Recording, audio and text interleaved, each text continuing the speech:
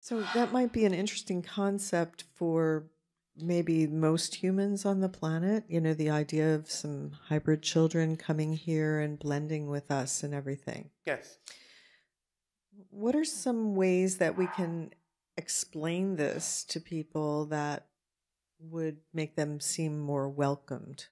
What you are now as humans, or what you consider yourselves to be as humans, is actually not fully human yet. You have been evolving for quite some time, and you are still evolving.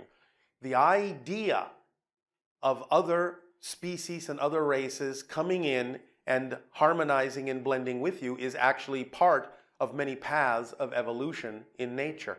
There are those races and those beings who arrive at a point where they actually come to alter the genetics of another race as part of their evolution, and that whole scenario is part of nature's evolution.